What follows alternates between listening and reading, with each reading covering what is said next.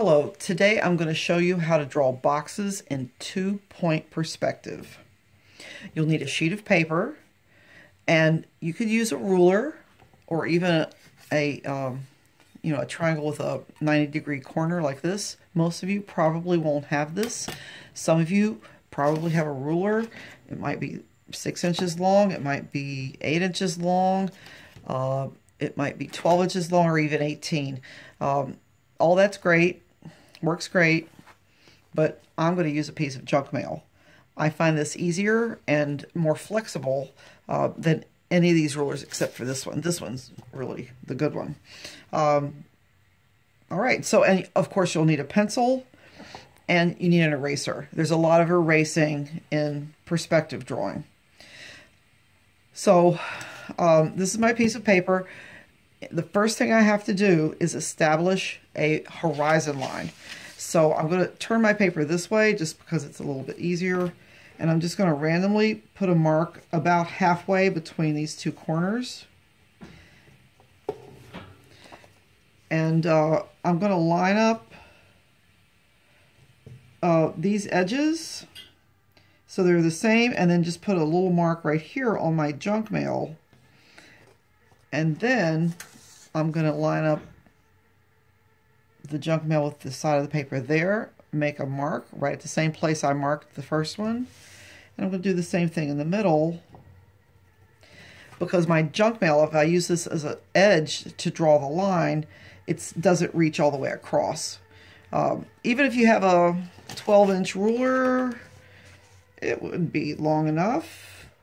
But what if you have an 8-inch ruler? It's not big enough. So you need that mark in the middle. And then I can just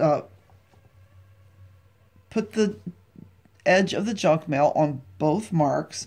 It's got to be touching both marks. It's touching here and here. You can't let it, touch here and then it touches here. You've got to have them touching at the same time. Here's an easy way to make sure that happens. If you put your pencil on one of the marks like this, and then you can push the junk mail or a ruler against your pencil, and then you don't even have to look at this one anymore. You just keep the edge pushed against the pencil and you just rotate it until it touches the other mark. Always double check and make sure it's touching. Hold this down tight. You don't want this to slip or slide while you're drawing. If you hold it just here, it might move this way as you draw. If you just hold it here, you might accidentally push it over. So hold it tight, kind of in the middle. And also hold your pencil straight up and down. Don't hold your pencil like this because it can accidentally go under the paper. You want it just kind of push it right against the edge. Draw your line. So now I have to do that again to get the rest of the line. There you go. Now I've got a horizon line, and I'm going to put a dot at each end. These dots represent the two vanishing points in 2-point perspective. Okay, so now I have it all set up, and the first thing I'm going to do is draw a vertical line. It's going to be parallel to the side of the paper, and it's going to be perpendicular or a 90-degree angle from the top of the paper. So I'm just going to use my junk mail, and I'm going to line up. I want my line about there. I'm going to line up this edge of the junk mail with this side of the paper, match them up exactly, and then I'm just going to draw a line. I don't want it to touch the top or the horizon line. I'm going to give myself a little space there and a little space there. All right, that's the first step in drawing a box in 2-point perspective. Now what I do is take my junk mail and connect the top of the line to this vanishing point and to that vanishing point.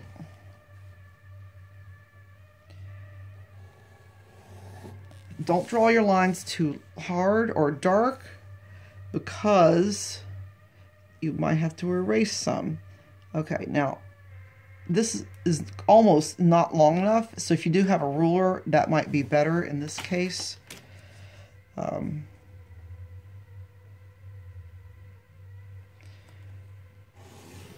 there. I could have done it, but it was just a little bit too short.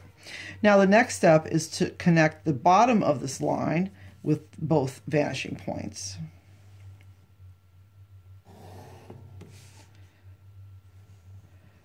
And now on this one, this line's a little shorter, so I'm able to use my junk mail.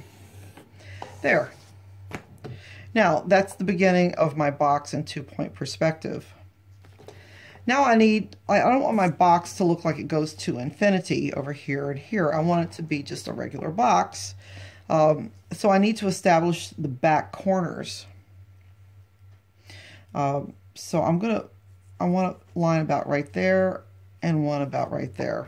And so I can just go right back with my junk mail, move it till it matches over about where I want the back edge. Make sure the top of the edge of the junk mail matches the top of the paper, and hold your pencil vertical and draw the line just between here. You don't go past these on either side. You could, instead of matching my junk mail up here, I can use the horizon line if I want. It might be easier to see. Or I can use the bottom of the paper. But there's a line, and it just stops at that line and this line. So now it's looking more and more like a box. I'm just going to take a moment and erase these extra lines. I don't need these lines anymore. And this is what I meant when I said there's a lot of erasing in perspective drawing.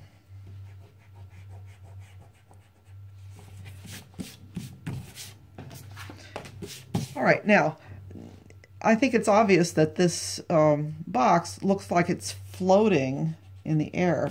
That's because I drew it above the horizon line. Now, if it is floating in the air and it is above the horizon line, I should be able to see the bottom. So that's the last step to do this, is to draw the bottom. Now, it's obvious.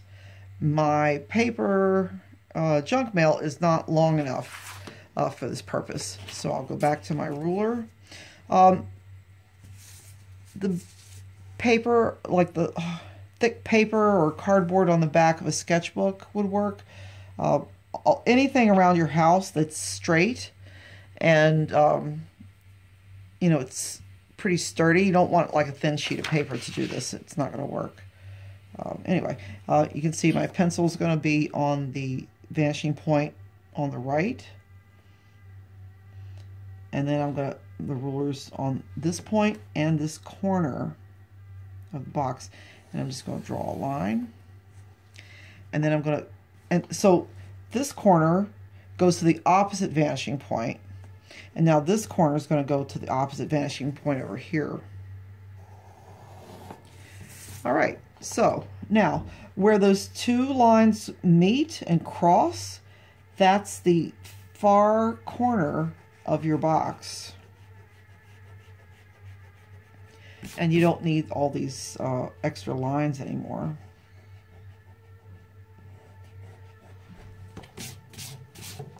And there's a finished box in 2-point perspective.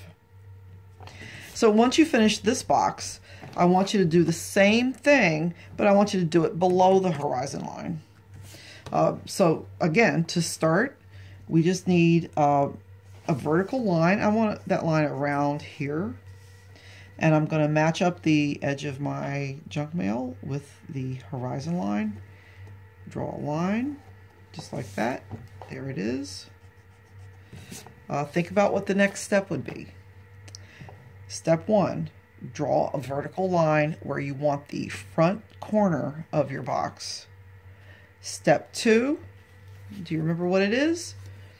I'm going to connect the top of the line to both vanishing points, and then I'm going to connect the bottom of the line to both vanishing points. If that's what you were thinking, then you were correct.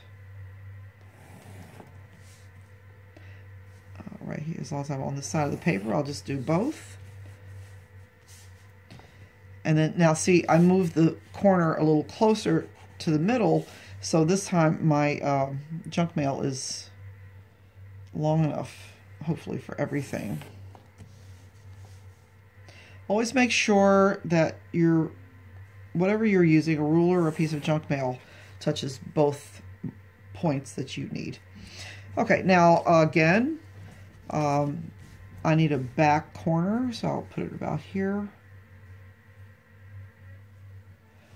Okay, there's the back corner of my my second 2-point perspective box. I'm going to end up about there. All right, there's the other corner. Erase these extra lines.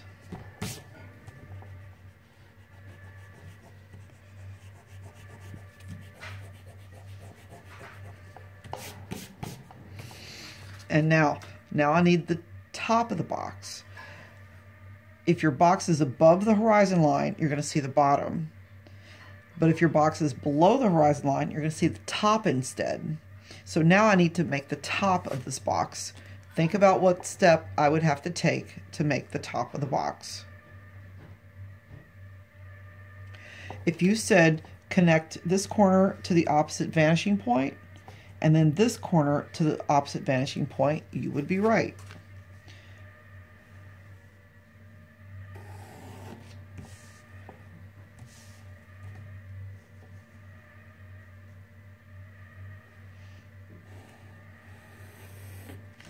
And there you go. And where those two lines cross, that makes all the way in the back corner of your 2-point perspective box.